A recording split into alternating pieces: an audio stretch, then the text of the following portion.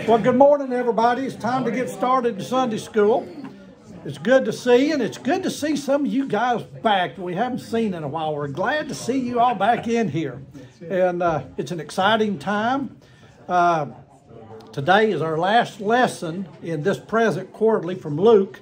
And so we start in the new quarterly next week. So if you haven't gotten the book, there's some over here. You can pick them up.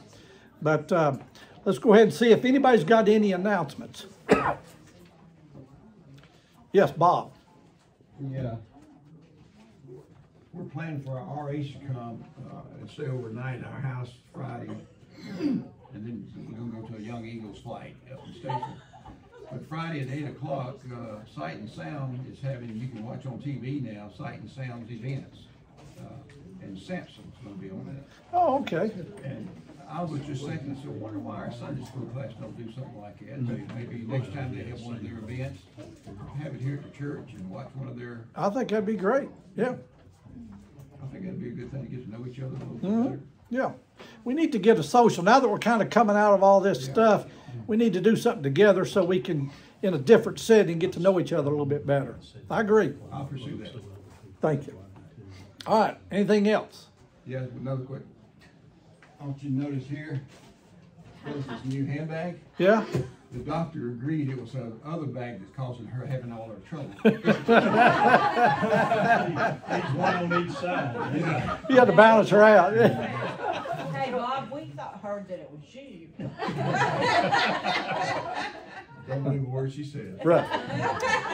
Shirley, you had something. There won't be a 60. We maxed out at 60. I'm looking for a home. Shirley.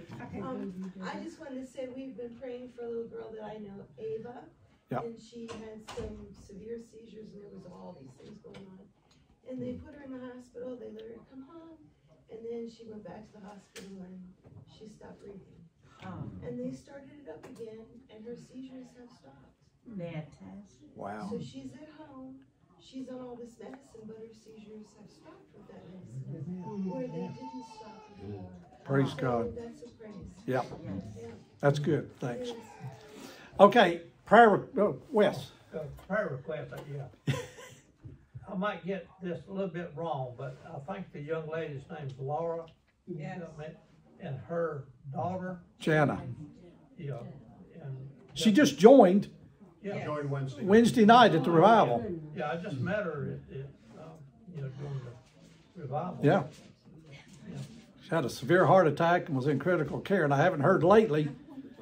But So she's the one that joined? yeah, remember the two that I introduced? It was one of those ladies' daughter. Oh, so not neither one of them. No, no, it was her daughter. And she has 8-month-old twins. Yeah. Oh, how is she doing? Well, She's on, they called it life support. yeah. You know, and they're just waiting. She's on the transplant list. But, you know, the prayer is especially for, no brain damage. Right. You know, and, obviously that she'll find one or that God will heal her miraculously and she won't need another heart. Right. Yeah. What about the children? Do they need help? Apparently she could potential, depending on how long it lasts out, but at the moment she apparently is a nurse who works at home, and a lot of her nurse friends have taken some of the kids, and have been doing that, but depending on, there may be a need to watch the kids at some point. Okay. All right. Thanks, Chris, for that. All right. Others? Mike? Fanny Cuthbertson, Yes. just an update. I talked to her Friday. Some may not know, she went in the hospital Sunday. And she's, not So it's today. been almost 2 weeks today. Yeah. So anyway, Friday she said that her blood pressure was stabilizing. That's the reason they kept her. The reason she went is because her blood pressure was really high, high 200s over something. But way too high, and then they managed to get that down. A lot of it had to do with pain because the circulation to her kidneys isn't right. It's just building on each other. But Bless her heart. she's not in pain. She's tired of being in the hospital. She's ready to go home. But her oxygen levels are not high enough. So that's what's... Yeah, it was only like a 91. Yeah. I remember Fanny. Don? I have an unusual request. Would anyone that has a Bible open, please turn to Philippians 4 and read verse 6 and 7. It's a very personal matter and one I have to deal with, and I would love to have the rest of your support in doing what it says in that. Philippians 4, 6, and 7. Everybody got that? Don't worry about anything. Instead, pray about everything.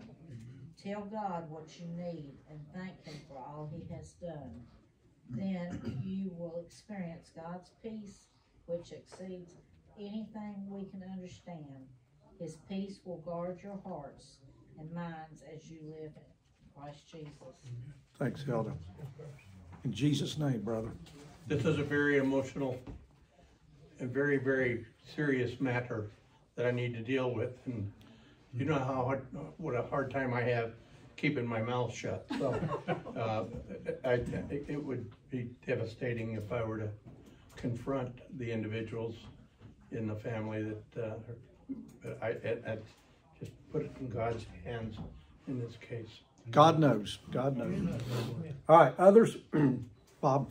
When you were talking about Fanny Culberson, her grandson is in our RAs. He's an A student until this pandemic. He's failing his grade now. Oh. And he stays with her most of the time, but now he's kind of around between different other families. We can't get in touch with him, can't get up with him, but he's one of those kids that's been watching the TV and getting discouraged, and he really needs our prayers. He really does. If you've ever been in prayer meeting and heard that little guy pray, oh my gosh, he makes adults look ridiculous. Yeah. Such a sweetheart. But he's one of the kids that's lost in this. Sad. All right, if y'all wouldn't mind praying for Becky, she's still having a lot of trouble with her ribs where she fell, and she just really, we had our grandson with us yesterday, and she was picking up on him, and you're not supposed to do that, and she did, and now she's paying the price, so if y'all remember her, I'd appreciate it. So, others? Let's go to the Lord in prayer at this time, if we can. Bob, Joyner, would you lead us, please? Heavenly Father, Lord, we do just thank you for this wonderful day that you've given us together with fellow believers, and to worship you and to praise you, and Lord, just to draw closer to you, and Lord, study your word and just be better prepared to go out into a world that needs to hear that good news. And Lord, I just pray we'll be bold enough to step out and share that good news with others. And Lord, we just thank you for the salvation that you've given to us. Lord, we do lift up these prayer requests, especially the ones that just need to feel your loving arms around them, maybe your healing upon them. We thank for the praise that we heard for Ava, for the daughter of Laura or Jana, the heart issues. Lord, we do lift up Najee to you and just ask that, Lord, you just be with him and Fanny, and Lord, we pray for Becky, healing for the injuries she's had to her ribs, and Lord, we do just claim that promise that Don had read this morning, that Lord, if we turn it over to you, that Lord, you'll take that burden on our burdens, and we will have that peace that passes all understanding. And we do pray for the RAs coming up this weekend as well. Lord, we just thank you for the revival that we had this past week, and what you did, how we saw your hand at work, and it was just so, Lord, just so refreshing to know that you were there in the presence, and just to feel your presence in a mighty and a powerful way. And we thank you for those that are in your kingdom now because of the messages that they heard. We thank you today as we start delving into your word. We thank you for the preparation that Mike has done, and just ask that you be with our discussions and be with him as he leads us in the study from your word. It's in your name we pray. Amen. Amen. Thank you, Bob. Okay, this is the last lesson, as I said, in our quarterly for this quarter, and it's Luke chapter 24, verses 36 through 49. Let me read the printed text, and we'll come back and we'll talk about it. And as they thus spake, Jesus himself stood in the midst of them, and saith unto them, Peace be unto you. But they were terrified and affrighted, and supposed that they had seen a spirit. And he said unto them, Why are ye troubled? And why do thoughts arise in your hearts? Behold, my hands and my feet, that it is I myself. Handle me and see, for a spirit hath not flesh and bones, as ye see me have. And when he had thus spoken, he showed them his hands and his feet. And while they yet believed not for joy, and wondered, he said unto them, Have ye any meat? And they gave him a piece of broiled fish, and of an honeycomb. And he took it, and did eat before them. And he said unto them, These are the words which I spake unto you while I was yet with you, that all things must be fulfilled, which were written in the law of Moses, and in the prophets, and in the Psalms, concerning me. Then opened he their understanding, that they might understand the Scriptures, and said unto them, Thus it is written, and thus it behooved Christ to suffer, and to rise from the dead the third day, and that repentance and remission of sins should be preached in his name among all nations, beginning at Jerusalem. And ye are witnesses of these things. And behold, I send the promise of my Father upon you. But tarry ye in the city of Jerusalem until you be tarry in the city of Jerusalem until you be endued with the power from on high. All right. Now, I got to apologize because I've still got this little sinus infection going, and it's just coughing. I am on cough syrup. I'm a little loopy, but it's okay. So we have a lot of encounters of Jesus to certain individuals after he resurrected, with Mary and the ladies, with Peter, with the two disciples on the road to Emmaus.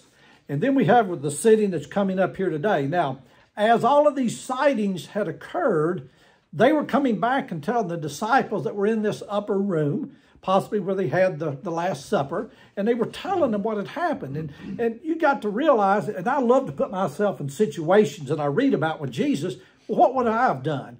If I'd been with Jesus for those 3 years and watched him and seen all the things he had done, and had in my mind and my heart this preconceived idea that he was going to be this military Messiah, and that he was going to just take care of everything, and then I watched him crucify him, and I watched him die, and then I saw that he was buried. And now they're coming and saying, he's not there. We've seen him. And it's like, I want to believe, but Lord, help mine unbelief. You know, I want to believe. So they're all standing around discussing, and that's kind of where our lesson picks up. And it says, And as they thus spake, Jesus himself stood in the midst of them, and saith unto them, Peace be unto you. So here's the scene. They're in this room. The doors are locked, and they're talking. They're kind of excited. They don't know what to think. And then just all of a sudden, not off in the corner, but right in the midst of them is Jesus. Now, what would you do? I'd lock the door and leave. Paul, I told you that if you were going to be in here, you had to behave. But no, I think I'd be with you. It's like, you know, you hear these things and you want to believe, but it's hard to believe because he died. They knew he died. And yet here he is standing in the midst of them. But what was the first thing Jesus said to them? Peace be unto you. He knew they would be startled. And he wanted them to have this peace that surpassed all understanding. That's the peace that Jesus will give us. It says that he wanted them to experience the inner peace that only he could give. You know, we have peace at certain times for different reasons, but this peace that Jesus gives is like no other peace. And that's the great thing about being a child of the King, is that we have this peace. And when these horrible things come against us, we can go to that inner peace that Jesus gives us and go through whatever it is that we're going through. Don, bless your heart, brother.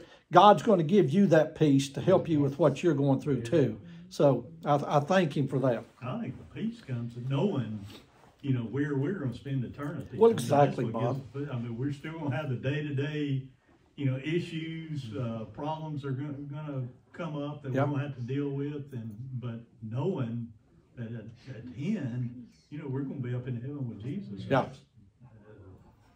Well, look at the comfort that these disciples had when they were in the presence of Jesus. And now you and I still have the presence of Jesus, which is that peace. I don't know what heaven's going to be like. I can read certain parts, but I don't believe we can even begin to understand the greatness of it. So here he's just like, peace, you know, be unto you. And then there's that little 3-letter word, but. They were terrified and affrighted and supposed that they had seen a spirit. Terrified and affrighted. All right, the term terrified is a participle, while affrighted is an adjective. Together, they could read as being startled, they were terrified. Amen. Okay? So, being startled when he just appeared, and then fear just came upon them. They were terrified. The reason Jesus said, peace be unto you. So it was such just an awesome event that it caught them off guard.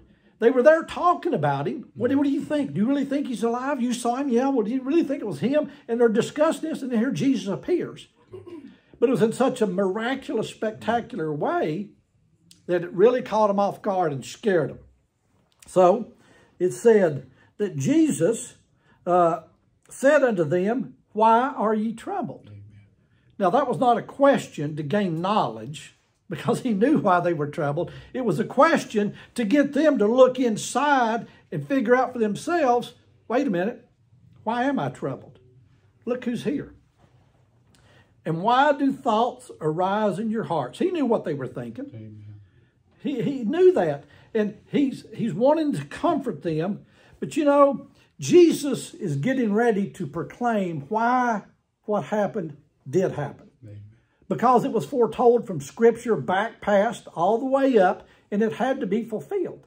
And he's wanting them to know, I have done what I came to do, and it was in this miraculous way that I've come back to life, which is going to endue you with power. Now, folks, they're going to have this power. Amen. But you know who else has access to this power? Us. And this is a great lesson for us to learn. And I hope you can accept this and believe this, that this is exactly what happened, and know that Jesus overcame death, hell, and the grave. Amen. Which tells us we have that same ability to overcome death, hell, and the grave because of what Jesus did. So he said to him, you know, why are you troubled? Why do you have these thoughts in your hearts? Look at me here. Behold my hands, my feet. You can see the nail prints. It's me. Touch me. See me. He said, a spirit doesn't have flesh and bones as you see that I have. I'm real. Amen. He said, look at me. And he said, and when he had thus spoken, he showed them his hands and his feet.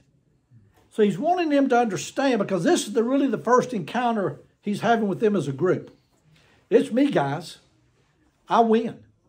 When he hung on that cross and he hollered, it is finished, guess who jumped for joy? Satan, because he thought he had won. I've killed him. He's dead. He's gone. But then on that third day, you know, Friday's terrible, but Sunday's a coming. Jesus did exactly what he said he was going to do. The plan, this was not an afterthought from God to try to correct something that happened that he didn't count on. No, God knew this was coming from the beginning. He knew this was the way it was going to be, and it had to be fulfilled. All right, verses 41 and 43. And while they yet believed not for joy. That's a strange statement right there. And while they yet believed not for joy and wondered, he said unto them, have ye any meat? All right, well, let's go back and look at that statement. Believed not for joy and wondered. Well, a good way that we can say that today, it's too good to be true. Amen. This is just too good to be true. Here he is. He's alive. He's with us again. He's not going to leave us again. Only in that body form he will.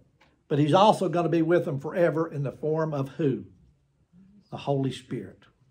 You and I have that to comfort us from now till we get to heaven. That's one of the reasons I believe that the Christians go out in the rapture before the tribulation period, because the Holy Spirit's removed, during the tribulation period. And it said, that it's going to be very hard for anybody to be saved during that time because the Holy Spirit won't be here to convict you. Well, if the Holy Spirit goes, he ain't never going to leave me, so I got to go.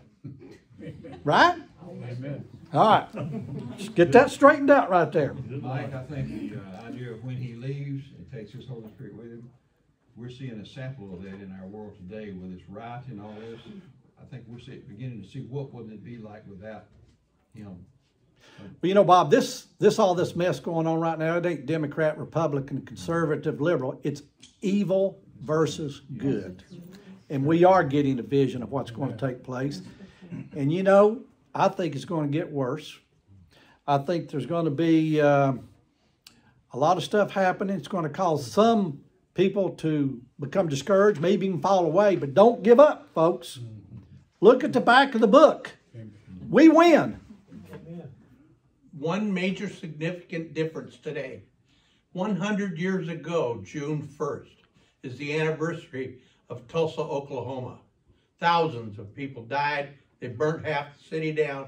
And guess what? No news media. And most of the people don't even know that occurred.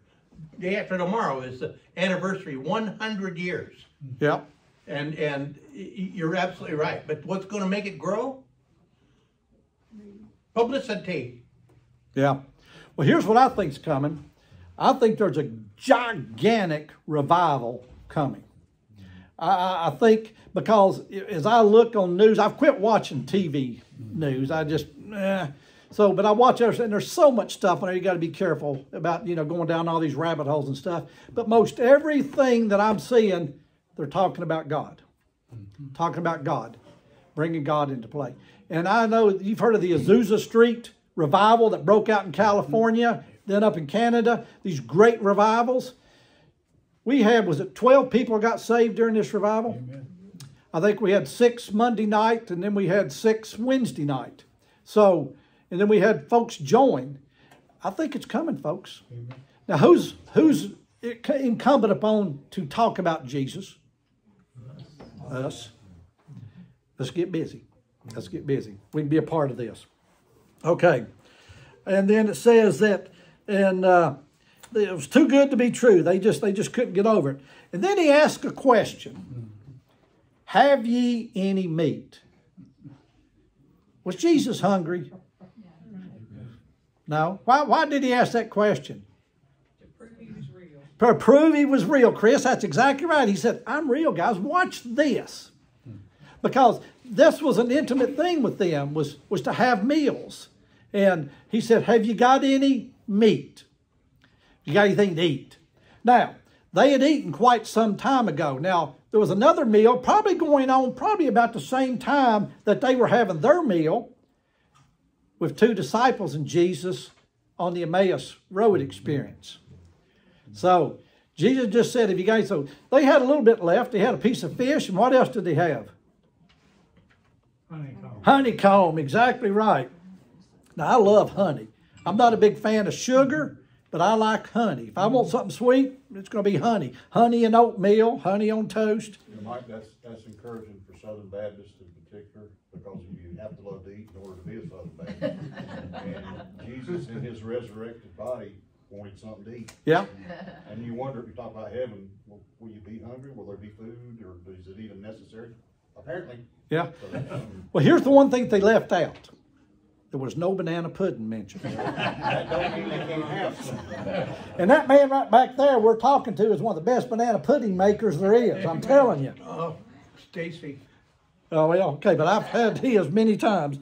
All right, so they gave him a piece of broiled fish and of a honeycomb. He took it and did eat before them. So they saw him eat. So he's pointing out to him, guys, I'm real. Now, I'm a little extra special right now You know, I'm not constrained by natural laws, but yet I'm still me. I'm the same guy that we hung out for 3 years and did a lot of different things, and we had a lot of meals together. In the Christian fellowship, meals are important. That's a time for us to get to know each other and talk and speak and come together. And it's a wonderful time. And besides that, we like to eat. You know, I've kind of got the COVID belly going right now that I'm trying to work on a little bit. But we do like to eat. And I think that's a good thing. So Jesus took it and did eat, not so much to satisfy his hunger, but to demonstrate, you know, his physical nature. I mean, it's me, guys. So they're standing there and they're probably still like, you know, got the jaw open and still looking and trying to figure it out, maybe pinching themselves. Because remember, this is too good to be true. They wanted to believe it, but yet because of the miraculous nature, it doesn't comprehend in their brain. Now, folks, that happens with you and I and a lot of different things because our brains are finite. God is infinite. And when finite tries to comprehend infinite, he'll give you a headache. You just can't grasp it in the limited knowledge that you have. But this is why the old term thinking outside the box is God. Don't put him in that box. Just be open. God can do miraculous things. You know, we're talking about Jana and her heart and praying that, you know, that there's another heart comes available. But, you know, Chris, you said he could heal her miraculously. He can. Amen. God can still do whatever he wants to do today like he did back then. It's his choice. So why do we limit God? You know, God, you heal her how you want to. God, you provide for me how you want to. God, help me to be satisfied with what you give me. So, God's still the same that he always was. All right, verses 44 through 46. And he said unto them, now he's going to get down serious. There's going to be a little teaching time come up here. These are the words which I spake unto you while I was yet with you. What? Yeah.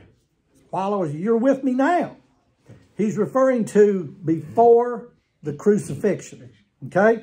And he said to them, these are the words which I spake unto you before I was crucified, that all things must be fulfilled which were written in the law of Moses. That's the first 5 books of the Old Testament. And in the prophets, and in the Psalms concerning me. So basically the Old Testament. He's saying all the things that were prophesied concerning me had to be fulfilled. And he said, this is why these things happened. But the best part about these verses is verse 45. Amen. Then opened he their understanding that they might understand the scriptures.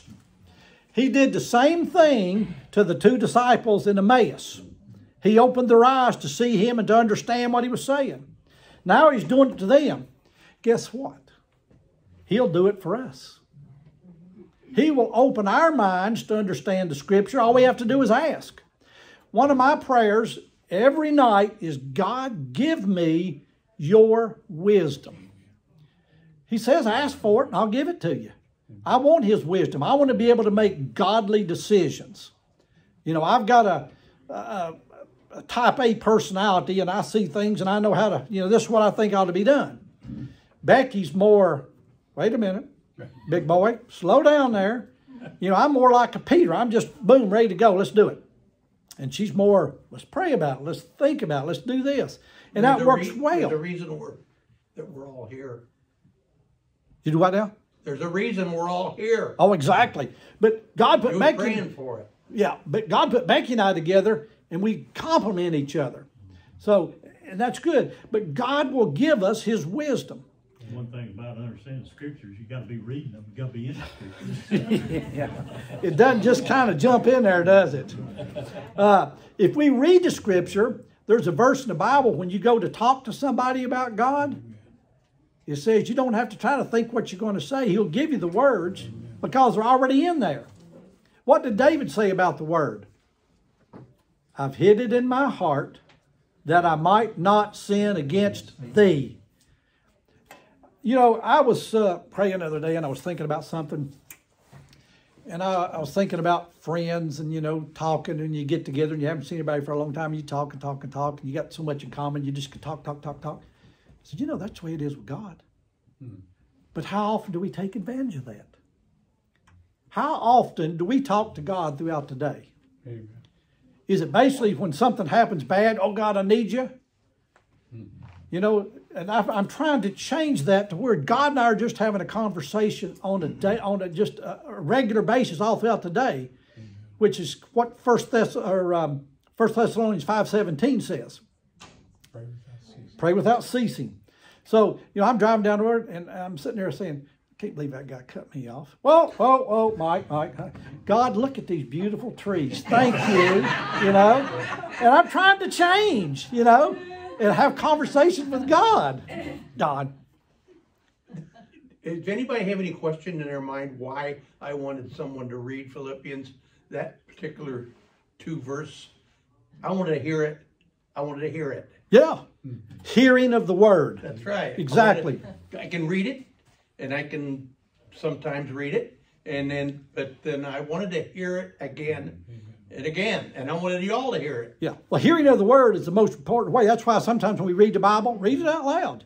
Amen. So you hear it. I like that, Don. Thank you. Okay, so then opened he their understanding that they might understand the scriptures, and said unto them, thus it is written, and thus it behooved Christ to suffer. They didn't want to see that. They did not want that to happen. They couldn't comprehend that. But he said, guys, it behooved Christ. It was necessary, because it was also, he was going to rise from the dead the 3rd day. If Jesus didn't do it this way, we're all still lost. Amen. Amen. Jesus was obedient to his Father all the way and including death. And that's the only way it could work. Because if you go back and you study and you look at how the first sacrifice was made because of the very first sin, there was shedding of blood. And then as it went down, the Jewish sacrificial worship system was instituted, and they had to pick the best lamb that they had for that sacrifice, which still wasn't good enough. Until Jesus came walking up, John said, behold, the Lamb of God that taketh away the sins of the world. There's the perfect sacrifice. He lived a sinless life, and he became our sacrifice. He was the only one that could do it. Jesus is the only way that man can be saved, is through Jesus Christ. There is no other way. Amen. You can't be good enough. You can't do enough. There's nothing else underneath this sun that you can be saved other than accepting Jesus Christ and his finished work. Amen. Period. That's it. So he said, guys, this had to happen. I had to go through all of this stuff. I had to be mocked. I had to be ridiculed. I had to take it. I had to do what I had to do. And then I rose on the 3rd day, as it was predicted, prophesied, foretold, whatever word you want to use. I did all of that. It is now complete. When I said it's finished, it's not that Satan won. It's that God's plan was done. I've done my work. I resurrected. I came back to life. I overcame death, hell, and the grave, which means you can too. So he's given them all of this to encourage them. This is a small, fledgling, ragtag group of men that are going to change the world. If these guys had just never done what they were supposed to do, this would have just been a local story there in a hometown newspaper. Guy was crucified. Done. But you know what? 2,000 years, and it's getting stronger and stronger and stronger. Now, if y'all heard any of the stuff in the revival, and they started talking about age groups, and what percentage of those age groups claim to be Christians, those that were born, was it before 47, were 65%. Those that were born from 47 to 63, I think, were 35%. Up to 77 was 25%. And then it went to 4%. We're going the wrong direction. Amen. Now, folks, who's it incumbent upon to change that? Us. Exactly. Us. We have got to talk. Amen. Talk about Jesus. And that's one of the things I said, God, if I'm continually talking to you and carrying on conversations with you, then you're going to always be in my mind. And when a situation arises, that's what's already up there. That's what's going to come out. So, that's what we need to do. Verse 47. And that repentance and remission of sins should be preached in His name among all nations, starting in Jerusalem. In other words, this is for the world. You start with my chosen people, the Jews. You start right here, but it's going to go to everybody. Nobody is to be left out. We are to evangelize the world. So, that repentance and remission of sins. Repentance comes first, Amen. And then the remission of sins. And the way it comes about is through the preaching and sharing of the good news. You and I are the ambassadors. We are the priesthood of the believer. We are the ones to do this. It's not Mark's job to do it. Amen. It's our job. We come together as a group, a body of believers, to encourage each other, to kind of get some game plans and to come together and know that we are in a group and there's strength in numbers. But then we go out and talk about it in our workplace, our family, our friends, our neighborhood, our schools, whatever. We are the ones that carry this message. And he says, and ye are witnesses of these things. That right there is one of the best statements. He said, you have seen this firsthand. Amen. It's not hearsay. You know it. So when you know something and you experienced it, you're more alive with it. It's more real to you and you're more motivated. If somebody tells me that they heard from a friend, from a friend, from a friend, then, I don't know. I got to see stuff. You know, a lot of times I'll hear something, Becca, do you believe that? I said, I don't know. I want to, but I don't know. I need to see it. You know, I can't, I'm not good at visualizing. Becky's an interior designer, and she in her mind can see a room and design it and all this stuff. I can't do that. I got to touch it and feel it. And so, you know, I want to believe. Lord, help mine unbelief. I pray that a lot. But here he said, ye are witnesses of these things. You've seen me. You were with me. You saw me die. You saw me alive like now. I ate food in front of you. So he said, here's what I want you to do. He said, I send the promise of my Father upon you. Amen. But tarry here in the city of Jerusalem until you be endued with power from on high. Personal knowledge is a powerful motivator. So he's given this promise of the Father that they would not be going in their own power, but they would be endued with power from on high. Who is that? The Holy Spirit. The Holy Spirit, exactly. So he said, you wait on it. You're going to need the Spirit's person, presence, and power, because your job is going to be critical to the salvation of the world from now on. So you're going to need that power. And that power is going to come through the Holy Spirit. The important aspect of this passage involves the promise of the Spirit's power for all believers as we carry Jesus' good news to the world. Ours is not a duty, but a privilege to be heralds of salvation through Jesus Christ. Amen. It is a privilege because God chose us for salvation. Think about that. He chose you for the offer. You had to make the choice to say yes. And as a result of that, you have the privilege, not the duty, but the privilege to share it with others. Maybe it's both. In essence, it is, but I don't look at it as a duty. I look at it as a privilege because of what He did for me, I want to do for others. But see, if you're having fun at it, then maybe It's, you know, you don't think of it. it's a, as duty. yeah, but it's a privilege that He's allowing us. You know, a lot of times we talk about the angels look at us and kind of get a little, wow, you know, I don't have anything like that. God has really blessed us. And it's so much more for us that's waiting. We just got to get active and get involved. Bob. I got an idea that like those, when he presented himself before them and they stood there in shock and not believing all that. When he comes back, we're going to be the same way. We're going to be not know. We've heard it, we've read it, and we know about it. But I think when he comes and we see him returning, we're going to stand there in shock. Yeah. Enjoy, but wow. Well, here's another thought along those lines. Think back to when you got saved. Now, maybe you weren't like me that was kind of bad. And then I tell some of my friends about Jesus. They're shock and awe. You did what? You know. So that's okay. That's okay. God is good. Let's pray. Father, again, we want to thank you for another day you've given us. Lord, we thank you for loving us, for putting up with us. But yet, Lord, thank you for the promises. Thank you for Jesus and what he did for us. We look forward to the day that we can be with you in eternity. But while we're yet still here on this earth, Father, motivate us to be about your business, to look for ways to talk about Jesus to the people that we come into contact with. We want you to be proud of us, Father. We love you and we thank you.